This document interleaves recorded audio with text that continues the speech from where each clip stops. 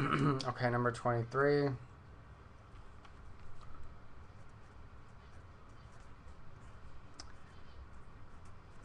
Give the major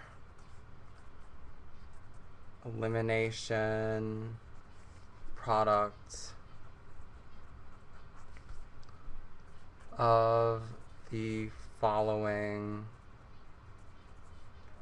reaction. So here they give us this molecule.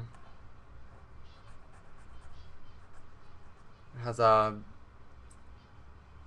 what is that, benzene? It's a phenyl benzene ring coming out of it, out as a hydrogen, CH3 connected to, here's the methyl group coming out at us,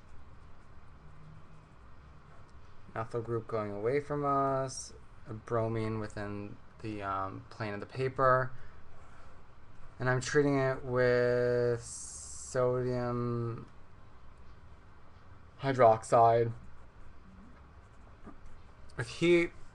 So I have a strong base,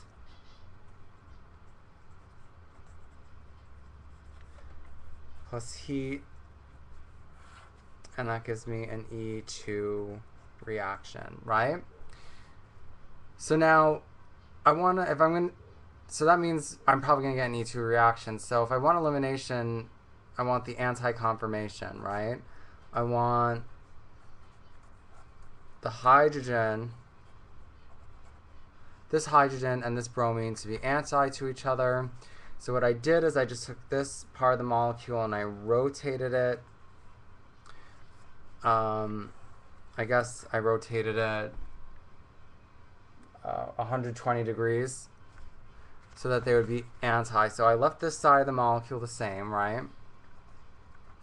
The phenyl group, the hydrogen, and the methyl. But the bromine moved up to the CH3.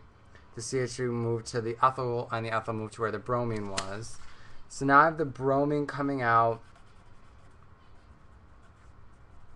I have the CH3 going in, and the ethyl group is coming, is in the plane of the paper. So the hydrogen and the bromine are anti now. So now I can take the hydroxide ion, and it's going to take this hydrogen, which is going to donate its electrons to this bond, forming a double bond, and I'm going to get, right, this is going to flatten out because it's trigonal planar now. So everything's going to be in the plane of the paper, and so this is going to stay where it was, and then the CH3 group is going to kind of like go up, and this is going to remain where it is, and this is the molecule we're going to get.